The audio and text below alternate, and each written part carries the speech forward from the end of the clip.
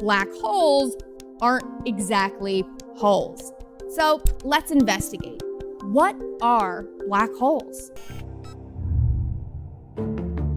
A black hole is an object so compact that not even light can escape its gravitational potential. That's exactly where the name black hole comes from. It's black because it emits no light.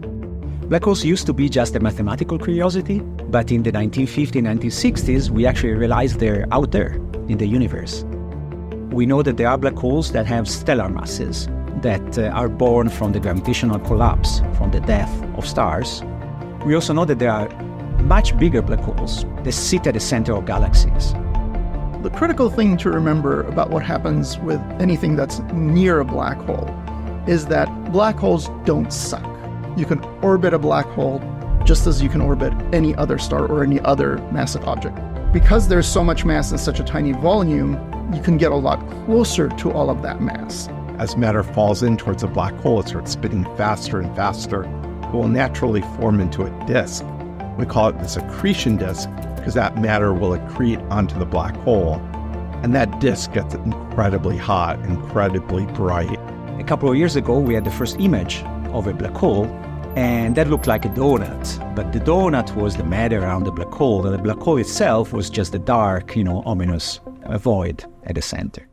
Black holes have extreme physics going on around them, all sorts of crazy things happening. Your perception when you get very close to a black hole is that time is slowing down. If a human traveler got too close to a black hole, they would first fall through, feeling nothing, until the point of spaghettification, where they would be stretched into a cosmic noodle.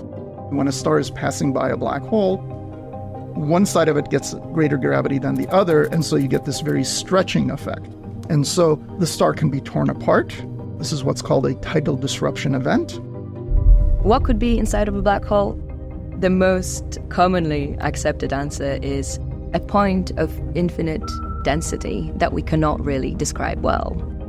At this particular region within a black hole, all of our theory of general relativity breaks down. There's all sorts of ways of finding black holes. You can find them